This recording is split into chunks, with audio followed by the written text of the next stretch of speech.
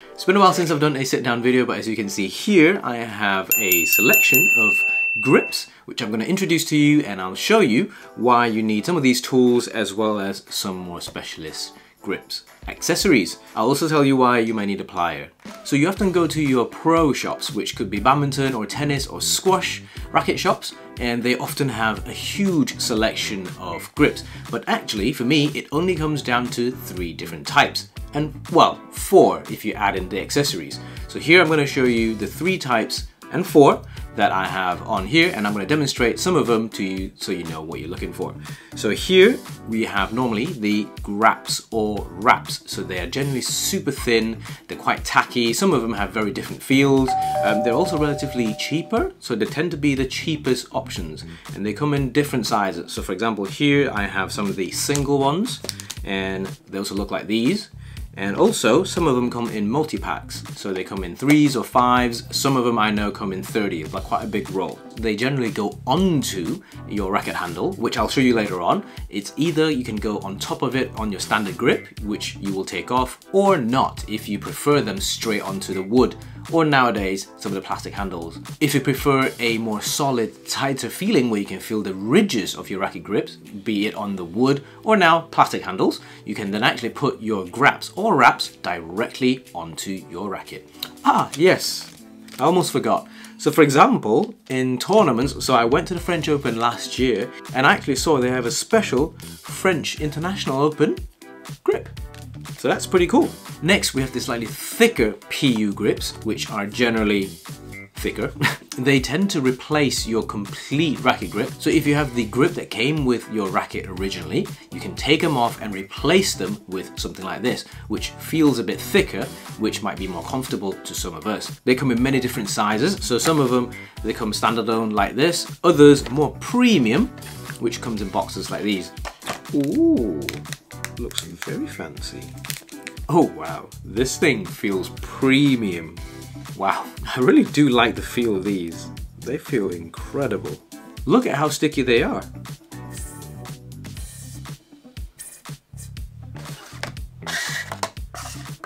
They are so good. So the difference between PU grips, which is the thicker version, and Wraps or Graps is that PU grips will have fully taped undersides of their grips. So with Graps or Wraps, they are not lined with double-sided tape, so you're expected to have an original grip or a replacement grip that you're putting on, so the sticky side will directly grab onto the plastic or the grip underneath or the grip that you're replacing. So they have many different options. Some of them you have more tacky feel, some of them you have a drier feel, some of them you have ribbed, so meaning there's like a lining on the inside which you will actually feel when you wrap them on. And then the final type here we have the towel grip. As it says, it's towel, it's mainly cotton. It comes in a single piece like this one here, or it comes in a full roll. So previously I used the towel grip extensively, and now I have actually moved on to Grap or Wrap as of now. So as you can see, lots and lots of pro players uses the towel grip. It makes you look cool, I guess, in that sense. You know, all the super advanced pro players, like say legendary players even like Lindan, Peter Gator, they use towel grips. I generally find the one single pack is much longer than what you need, and so you often have to cut it off at the very end. So it is quite wasteful. So if you use towel grips quite a lot, I would certainly recommend you getting rolls. And towel grips, they also differ in thickness. So personally, I prefer really thick ones, and so I found Yonex ones are really good for me. If you prefer thinner ones, for example, they have other brands. You can have Victor ones or Ashaway ones that I found are really, really good as well. And they just come in different thickness, and you just have to find the feel that you like. So for some of the tools and accessories you need, so here we have a simple electrical tape. We'd also have a pair of scissors, obviously, to cut off any excess tape or any excess grip, and then a plier to remove a pin or pins later on. We also have additional accessories, which are, for example, here a grip powder, which can be used with towel grip, but I have seen people putting grip powder on PU grips, which I don't generally recommend. They go very well with towel grips. For those of you who love rock climbing or bouldering, you will know what grip powder and chalk is, and you can use them absolutely fine on towel grips. And here we have something a bit more special called the cushion wrap. So essentially it's a very thin layer of foam that goes directly on the handle before it is then covered or layered with PU, grips, or your wraps. I've not seen many people use it, but then it's getting more and more popular now. 里面有用那个皮肤膜，那个 sponge 那个。Oh. Also, if you want to keep your rackets protected from scratches, take a look at this premium racket protection tape I have on my store at ckYW.com/shop. Grips, like your rackets and strings, are very personalized. So I generally prep my rackets for re-gripping. So for example, here I have two options here, and so with this Arc Sub 11 Pro I'm going to show you how I remove the original grip on this racket, and second one here I've got an old train racket with its towel grip coming off. I'm just going to show you how I normally take them off and prep them. Obviously you simply pick them up, pull the old grip away, and that should be it. Oops. Once you're done, voila. So you can obviously see that here I have black electrical tape on the handle of this train racket. And so generally I would advise treating your wooden handle with a layer of electrical tape to prevent, well, as best you can, as much moisture as you can away from the wooden handle. It's a precautionary measure, and I would certainly advise you to try and keep as much moisture out of your wooden handles as you can, especially if you play in very humid conditions such as in Malaysia, Singapore, and Indonesia. So how do you remove a racket's original grip? First, you remove the tape on here, and then literally go straight down to the wood. And so, but the thing is, I want to show you is, you see there's two staples here. So there's one here and the other one's on the bottom. And this is why we needed the pliers earlier on. I generally remove these staples and pins because sometimes I grip my rackets quite hard and I can feel them. And so they're not comfortable and they cut your fingers if you're not careful. So simply use your pliers, come from the top, pull, and there we go, we're up. So that's one of them, and the second one from the very top.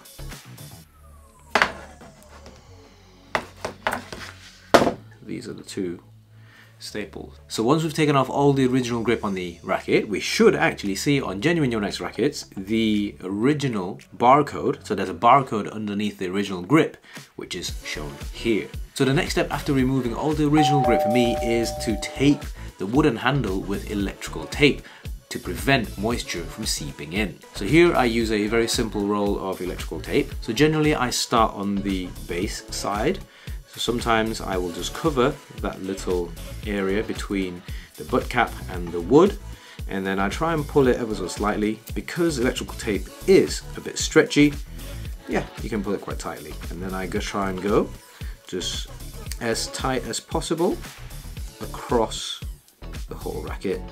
And then I go all the way up to the cone. You can see this line, so I try and end on that line. And voila. So you can either, with electrical tape, you can either just pull or cut them, and I'll just pull this time around. Boop. And there we go. So here you can actually feel, it's quite nice, and these are the ridges that I was talking about earlier on. So if you're someone like me who prefers to really feel the ridges, and you will enjoy actually having a grip like this. So this, for example, is one of the rackets that I will be reviewing soon, and so it needs my usual grip on it.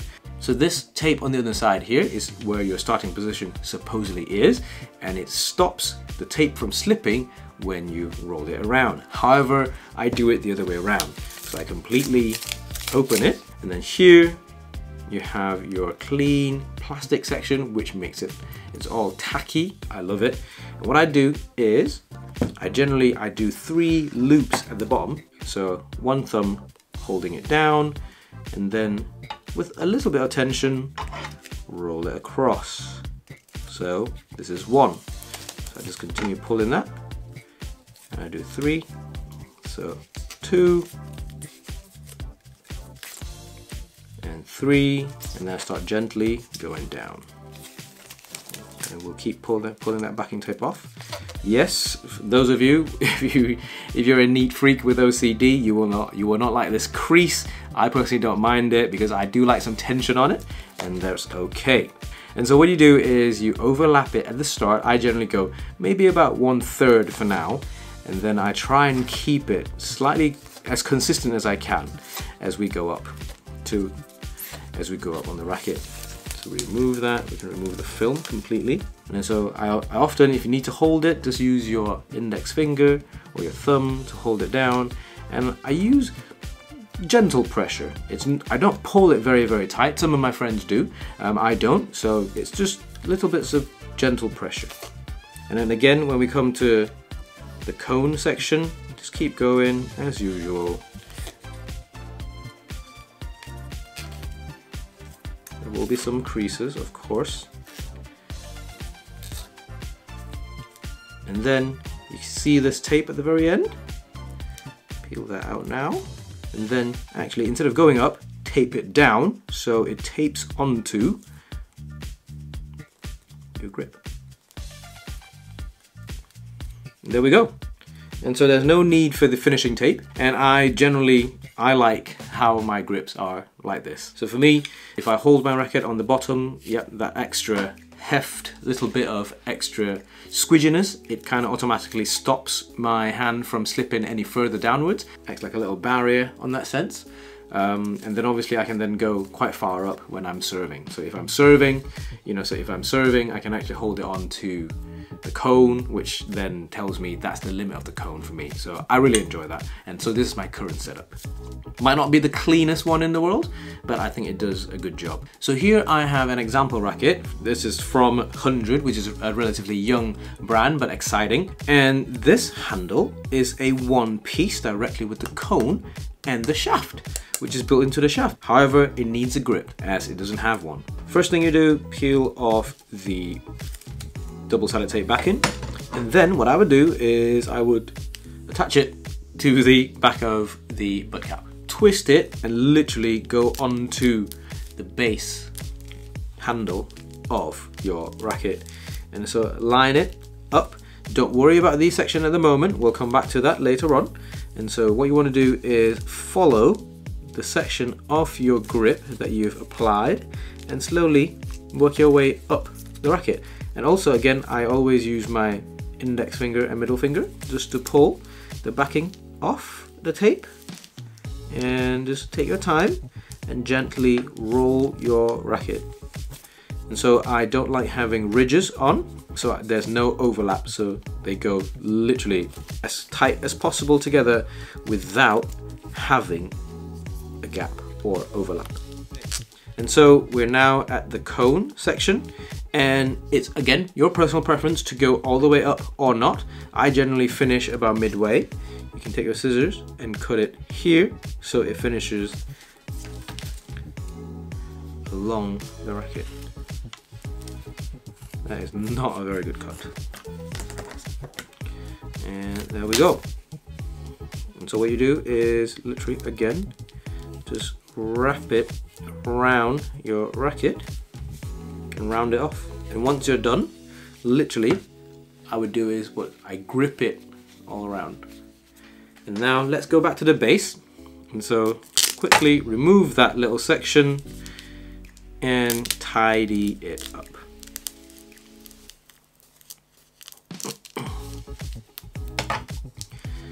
And so the very end, close it down. And voila. It's not very pretty, but that's how I do it. I would rough it up ever so slightly. Some people also use a pair of scissors to rough it up. I've seen that happening. So these are all little tips that you can actually take away. So let me show you how to apply something like this. So essentially what you do is pull it out and you literally wrap it round.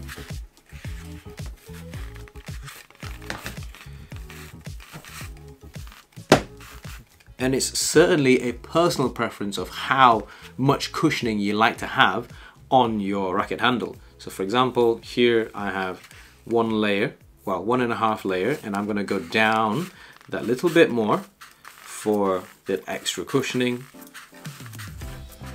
So I think this is it for me. So what I do is literally tear that, and that generally it sticks on itself. Yep. So here you can already feel the gentle cushioning and squidginess from your racket handle directly. And then so from here on, you can then put your PU grip on or your towel grip on, which then gives you that little bit more give, a little bit more comfort in many ways. And you can always keep adding more on if you like. And so for example, if you don't like 2 layers, you can add another 2 more and just keep going. And once you're done, tear it off, squeeze on it. It should stick on itself that little bit, enough for you to put your ultimate grip on, and that should be pretty straightforward. Here we go. Cushion wrap. So for our PU grip, we will use this orange Pralacal onto my train racket, which has the cushion wrap on already.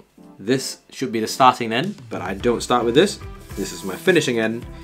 Remove the backing, the tape, and then go straight onto the base of the racket. And again, I go quite a few loops. 1, 2, 3 loops, just in case.